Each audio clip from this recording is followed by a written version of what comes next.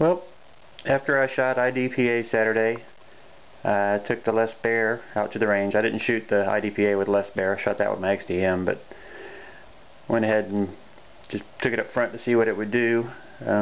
Shot that freehand at 15 yards.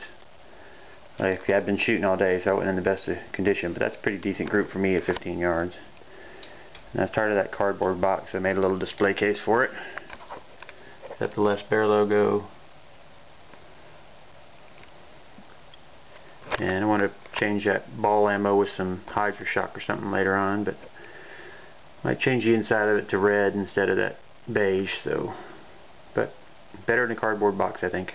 I got about $10 invested in it, so, but hopefully run some more rounds through it, see what I can do out to 25 yards next time I go out.